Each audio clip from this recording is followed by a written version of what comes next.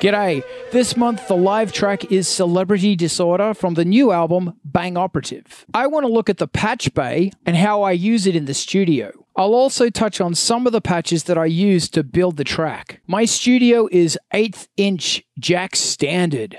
All external hardware appears at the patch bay. This is for ease, but it's also to encourage me to use the gear, because if it's right there in front of me, I'm going to use it. The K2000 has 4 audio outputs. All of them appear at the patch bay. The Emulator 4 has 6 audio outputs that appear at the patch bay. The Emacs keyboard also has 6 audio outputs. They also appear at the patch bay. The Emacs rack has 4 audio outputs. It also has 1 input for trigger or clock and 1 input for CV. That's right, the Emacs digital sampler can be controlled with control voltage, which I think is the greatest thing on earth. The Moog Voyager has 2 audio outputs and 1 audio input. This is so you can actually route stuff around before it hits the filters, which is amazing. The BeatStep Pro has a whole bunch of trig outputs, gate outputs, clock inputs, clock outputs, all that sort of fun stuff. You get the picture. Basically, everything arrives at that patch bay, so I can use the entire studio like one big modular synthesizer. I can patch in, out, through, all over the place. It's great fun. Plus, I've thrown several guitar pedals and other random stuff into the mix as well, just to add some flavor.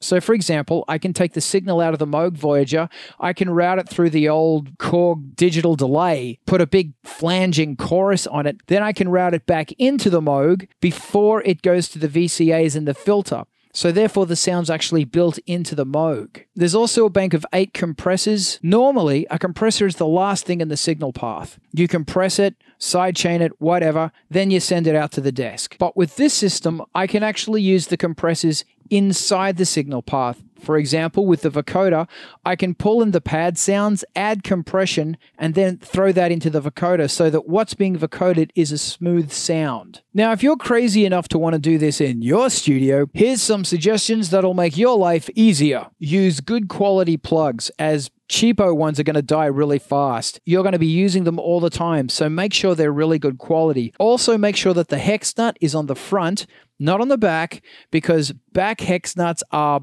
really difficult for maintenance. And trust me, there's going to be a lot of maintenance. Make each instrument have its own panel. So all the Moog stuff is on the one panel, all the Emacs keyboard is on one panel, all the Emacs rack is on another panel, all the Emulator 4 has its own panel, all of the BeatStep Pro has its own panel, and all of the effects units have their own panels. The reason is, when I have to do maintenance, I have to pull the entire panel off. And trust me, that is such a pain in the neck, because when you pull stuff off, you risk breaking other stuff, because there is so much stuff going on behind that patch bay. And plus, it's really heavy. There's about 1,500 feet of cable attached to that patch bay in this tiny studio, because everything is patched up. Moving is a terrifying ordeal, and that thing's heavy, and the weight of all those cables makes a lot of breaks. Going through finding and repairing those breaks is not a fun adventure. I'd rather be making music. Clearly mark everything, and if you can, when you get them laser cut, mark it then. But remember, stuff's probably going to change, because you'll notice my patch bay, stuff's changed, and it looks kind of messy, just as long as you can read it. And get it laser cut, don't drill it, because laser cutting is really neat, and you can fit more stuff on the panel if it's really neatly laser cut. Remember to shield the audio cables, so make sure it's hot, cold with the shield wrapped around it, because behind there the audio cables run past transformers and power and all sorts of things that wants to put hums and buzz and noise into the audio signal path. Shielding will stop that. For CV, gate, trig, and clock signals, you can use really cheap networking cable. It doesn't have to be shielded. Networking cable, as I said, it's really cheap, but it's also really robust, and you can get miles and miles of it for nothing. I have miles and miles of it here, and it's great. Build lots of multiples into the patch bay because they are so handy. I have 16, that's 4x4 on mine. Man, I could have done with another 16 or 32. I have multiples patched all over my synth because, trust me, you need them all the time. And while you're at it, build some really simple passive attenuators. So they have little volume knobs that turn the volume down. They're cheap, they're really easy to make, and they are so handy. Now, remember, you need a way to handle all the different volume levels because you're going to be dealing with like regular synthesizers and samplers, and volume comes out of them at regular line level. Then you're going to be working with guitar pedals. Now, guitar pedals come out at an instrument level, which is very, very quiet. Then you're going to be working with modular synths, and modular synths have a crazy, crazy loud level. I use an 8-way DI, and it can either turn the volume up by about 30 dB or turn it down by about 50 dB. So that's how I can monitor the level. The only problem with it is it's a little tiny bit noisy. But that's where the compressor comes into it because the compressor can attenuate and amplify, and it's very, very quiet. And be aware of the differences of the volume levels because the huge differences in those volumes can blow your speakers or damage your ears. Always monitor stuff with low volumes and make sure you know what's going on. So here's some examples of how the Patchbay is used in this live track.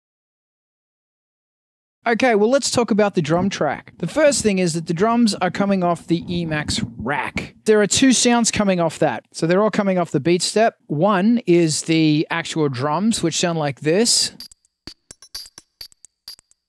And the other one is the kick drum. So what's going on is that the kick drum is coming out. I've panned it to go out the right output. Here it is, up here. Terribly marked. So that's my Emax left and right. So the left side is coming out of the Emax left and going into compressor number 4. So if we hear that kick drum just as it is, it sounds like this. So that's the kick drum straight. So you'll notice there's a gate on it and it's being pretty heavily compressed. The attack time's giving it a really nice snap and the end of it is keeping it really solid. What's going on then is that goes to a multiple, and then that multiple is driving all these guys here, and it's using the kick drum as a side chain. The other side comes out of the right side and it travels all the way up here into 5. So that's it without a whole bunch of nothing going on there. And you'll hear there's a gate going on and it's really heavily compressed. And it's also got that kick drum in there. So that's the kick drum, and the kick drum is pushing it down as the side chain. So that really heavy compression is only kicking in when the kick drum comes in and pushes the sound down. We do the two together like that. So then it comes out of 5, goes straight to the desk. And this is my little mini patch bay for the desk. So each of these comes out of here and goes to the desk.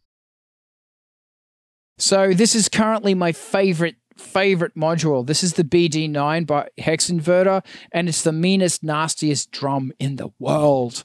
Probably not in the world, but it's pretty damn nasty. Anyway, so this is what's happening. It's coming out of the beat step right there, and that comes out here on beat step 3. Beat step 3, see how well that's labeled? I'm being sarcastic now. And this goes into the Mutant BD9 at the trigger input. Now I've got some other things going on here as well. As you can see here on the beat step, output number 8 is just falling on the beat. And that is getting multiplied here. It goes to the accent input of the beat step. So what's happening? Every kick drum that falls on the beat is getting an accent trigger with it. The next fun thing is that I've got this guy here sending a trigger. This is output 5 is sending a trigger signal. So that comes out of beat step 5, travels up here to this envelope generator. See where it's making that sound? Boom, boom, boom. And that cable is going into the sub level. So that is delivering an envelope to shape the sub of the Mutant BD09. If I pull it out, it sounds like this.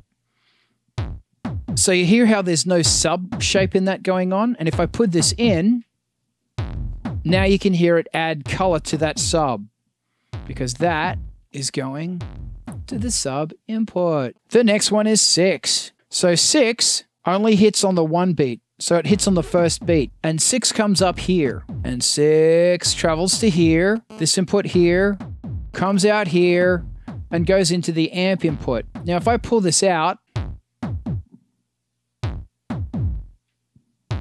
there it is in again. You hear how it's making the 1 slam. So the next really fun thing is the K2000 pad. Now, I'm going to get into MIDI and the way that the K2000, which is the master synth, runs everything at a later date. But just for now, this is what it sounds like.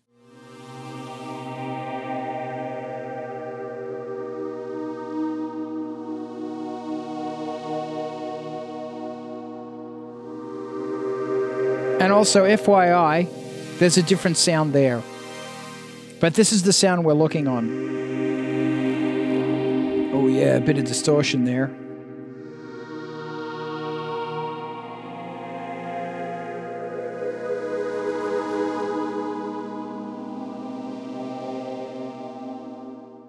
Okay, so the K2000 is actually coming out of the B output. I have it assigned to the B output, and I'm just taking B left and I'm running it into the phaser. So this is the bad stone phaser, and it's a beautiful sounding phaser. It's so fat and gorgeous, and it just makes everything sound luscious. So once it comes out of the phaser, it then goes into this DI, and the DI is turning it up by 20 dB because when it comes out of the phaser, it's actually really quiet. Then it goes out of the DI into compressor number 6, and it's being sidechained by the kick drum. So we will hear this.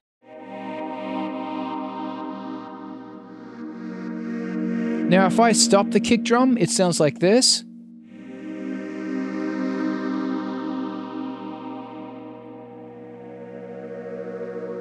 But then you'll hear the kick drum sidechaining it. Super pretty.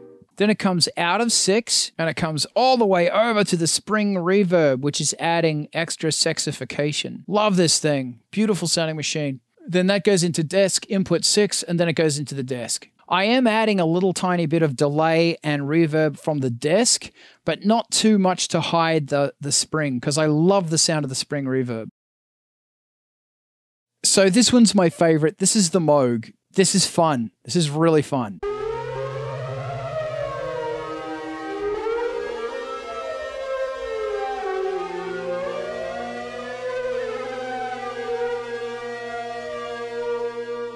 And then I can actually really screw with things, and it's delicious.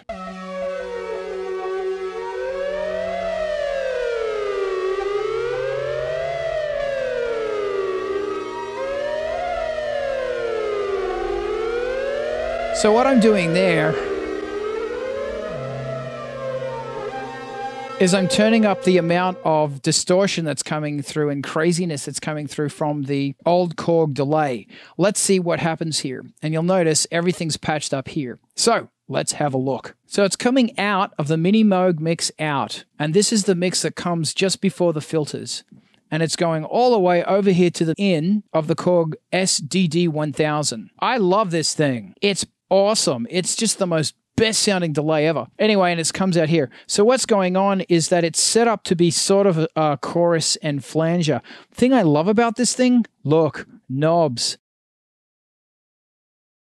There are no presets, there are just knobs, and this thing sounds beautiful. I love it. So anyway, it then comes out of here, and then it goes back into the Moog. So basically it pulls it out just before the filter and it inserts it back in just before the filter. So the Moog is currently being mixed with this gorgeous sound. And in fact, if I bypass it, we'll hear what it actually sounds like.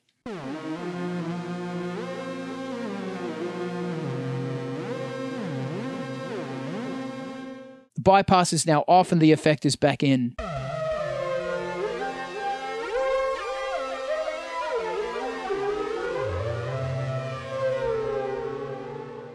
Love it. So once it comes out of there, the Moog actually turns up here on the desk. I've got a little bit of reverb on it and a little bit of delay on it. Sounds wonderful. I love it. So that's the Patchbay. There's a lot more fun stuff I can do. For example, I didn't even get into the Chaos Pad and some of the weird stuff I got from Sub-Zero Inertia and all that crazy stuff. We'll get into that at later ones. But for now, that's the Patchbay. I hope you enjoyed this. I hope this has inspired you to do something wild. Creating art is a really fun voyage. It's a fun journey. And it's even more fun when you put yourself on the edge and you allow yourself to fail. Don't be afraid to fail. Like, obviously, you'll learn from the failures, but sometimes in those failures, there are some really amazing, happy accidents. So go out, do something wild with your art. You are awesome. You rock. Roth.